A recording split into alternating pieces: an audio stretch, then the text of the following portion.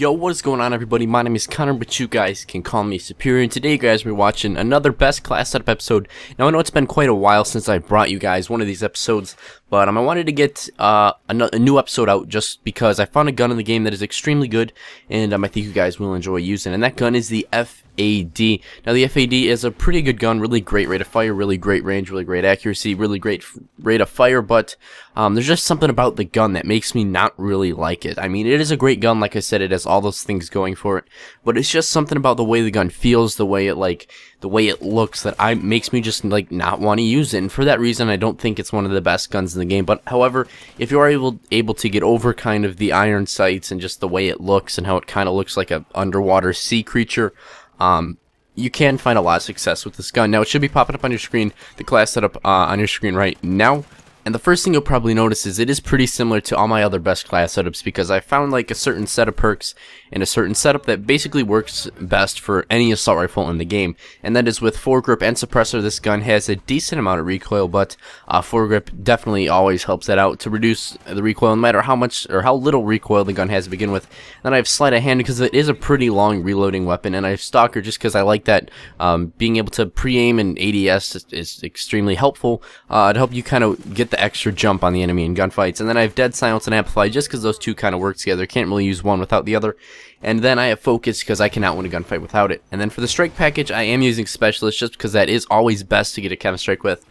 With hardline, just because assist counts as kills are absolutely huge when going for a chem strike, and obviously getting it one kill earlier can really help you out. And then I have scavengers because you're gonna run out of ammo some point in your streak. And I would use fully loaded, but fully loaded kind of. You know, this fully loaded doesn't give you enough ammo to get a chem strike, and I figure there's no point in having fully loaded and scavenger on. Might as well just have scavenger.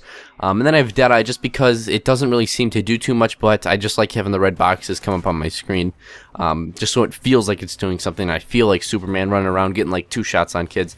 And then the specialist bonus, I have quick draw, just because quick draw gives you that kind of extra jump on your enemy, so you can pre-aim faster.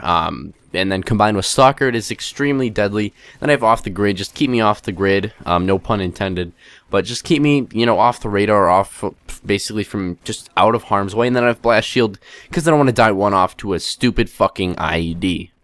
So that is about it for the class setup, guys. You can watch the gameplay and enjoy it in the back, but I wanted to talk about something that literally happened to me minutes ago. So I just turned on my Xbox and went to the multiplayer screen, and I expected to see SooSuperior, you know, with my Doom clan tag, 10th prestige, level 60, like I do every single time I turn on my Xbox. But no, I see level 1 just with the normal, just brand new FNG symbol, with nothing, no squad points or anything, completely brand new, like a fresh account.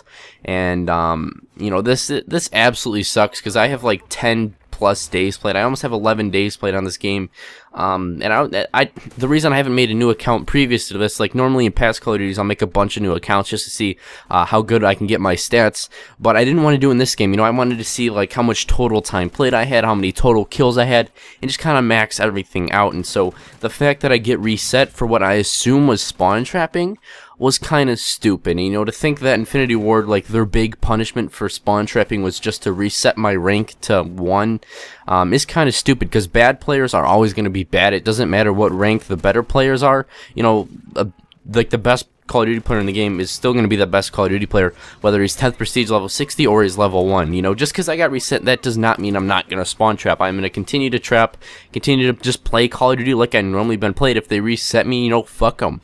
So it is extremely annoying. If I go to the leaderboards right now, though, it does say that I have all 69,000 kills. Haha, 69. But all 69,000 kills that I've gotten. But I'm not sure if after I go into my first game, if that's going to reset or not. But it is extremely annoying that I put all this work and all this time into an account.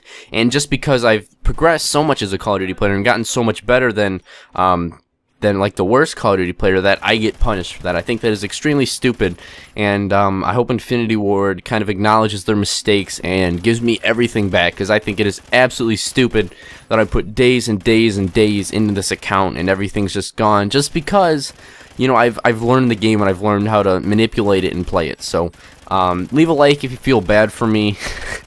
Drop a comment down below letting me know if you got reset or anyone else got reset. Feel free to check out my live stream, because I should be live streaming right now when you guys are watching this video. Other than that, have a fantastic day, everybody. I am out.